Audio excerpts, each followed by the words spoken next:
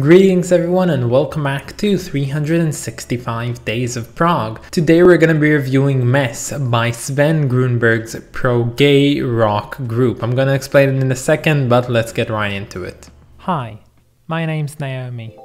I'm an avid progressive rock fan, but I'm a long ways from knowing all the prog albums out there. But this year, I'm gonna give it a try. This is 365 Days of Prog. So I don't know why, but this is called Sven Grüngberg's Proge-Rock group, but the thing is they write prog with an E, and I have no idea why would you add an extra E, because the word is progressive, and you know, like there's no E that comes after the G in the word progressive, so I don't really know. But with that being said, let's get right into my favorite bits from this album.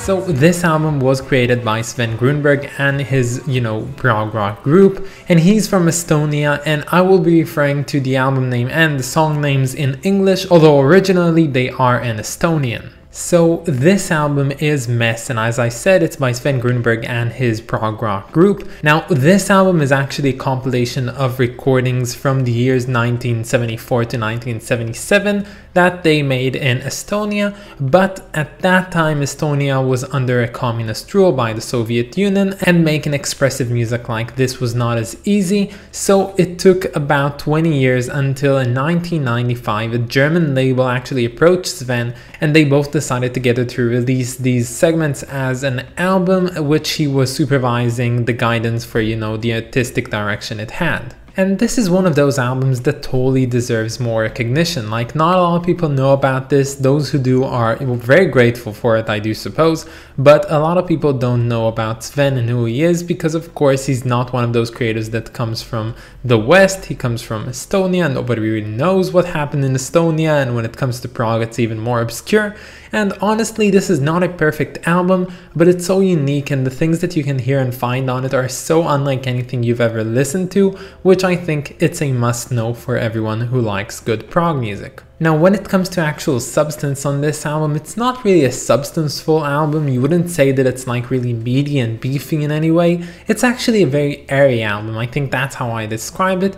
And overall, if I had to say, this album has two states. It has like the grounded state and the floaty state. So what I mean by that is actually that this entire album featured somewhat of a play between like modes, you would say. So it can sometimes happen multiple times in one song, and it can sometimes happen in the span of a couple of songs.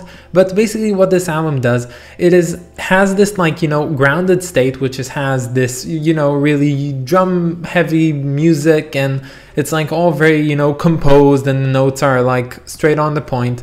And then suddenly it takes this like leap of faith and just floats up towards the space, and it just floats there for a while, and you can really hear that in the music. It suddenly becomes more calm and more relaxing and a lot more spacey. Now, some people say this is also a psychedelic album. I personally do not agree with that. I don't think that psychedelia is what I was getting from this album.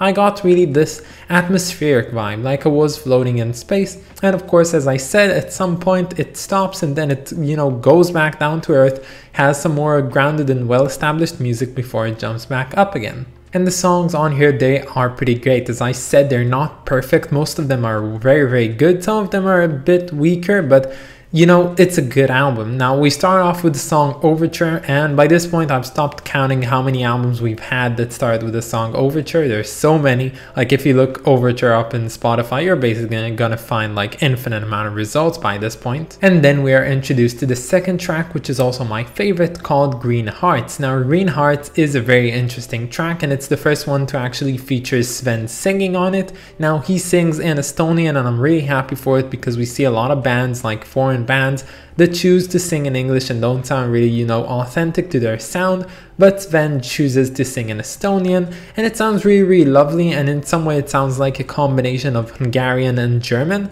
and it's really odd, but I liked it very much, and it does fit with the overall theme and music.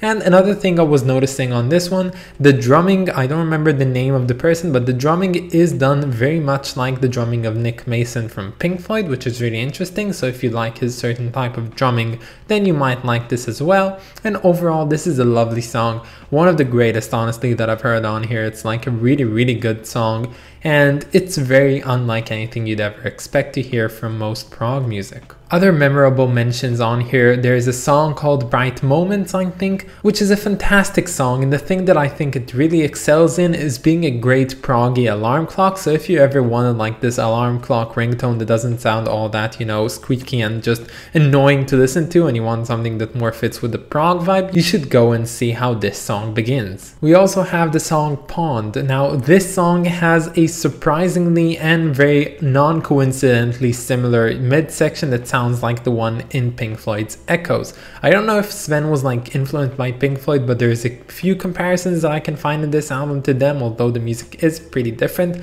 But this midsection, it's really like, you know, the seagulls part in the middle of Echoes. We also got the track Alone. Now this track is basically Sven on the piano and some like, you know, background instruments, but nothing more than that. It's a lovely song. I didn't even put any like favorable moment on it from like the song itself because it's just so good in its entirety. I just had a fantastic time listening to it, and I think it's great material to actually relax to. And lastly, we have the track of Story. Now Story, I believe, to me is the track that really sums up this album, in conceptually at least. I think it has the most, you know, elements that this album holds, and I loved it very much. And you know what, I actually really have like this quote that I can tell you which would describe this album pretty good in my opinion.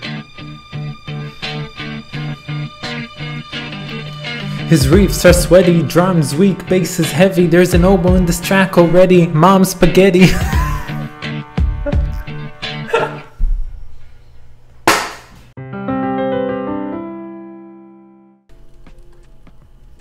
Yo Sven, do something cool so I can take a photo of you.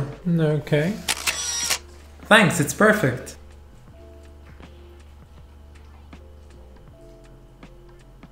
So overall, when it comes to the rating of this album, I'm gonna have to give it a kaheska out of kume.